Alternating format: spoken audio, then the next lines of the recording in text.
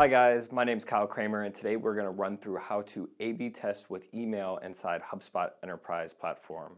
This can be great for testing different variations of emails and different variations of subject lines, different CTAs within emails to test which one is going to convert better and ultimately drive more business. All right guys, here we are inside our dashboard, and the first thing that I'm going to do to create an A/B test version of an email is go start out at content and go to email just like I would to create a normal email. So we'll just let this load up here. So first step being, you're just going to create a new email, and that will bring you over into the template selector. We're just going to choose any basic template just for our example here, and we'll name this test A.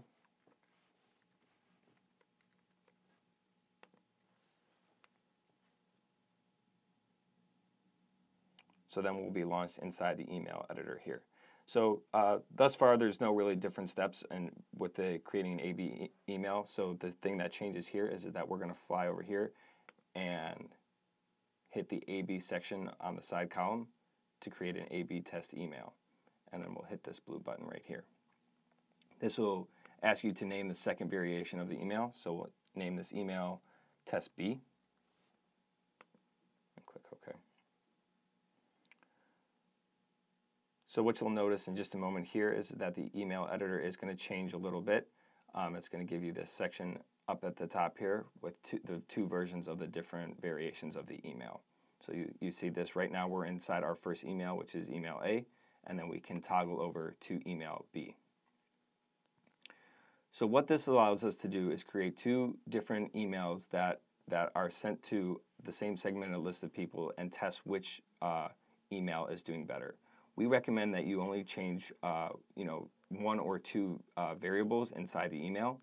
This way that you know which variables are really affecting the changes, whether that be the subject line, a CTA, copy within the email.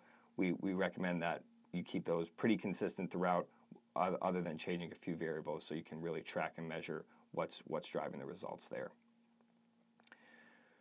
So we'll just toggle back to the email A. And I want to go into one last really great feature. So a great thing that you can do is come over here and move this slider. And what this slider allows for is for you to test 26%, in this instance, for this example, 26% will be sent of the contact list will be sent email A, and 26 will be sent email B. So, and you can do that for the first 26% on either side.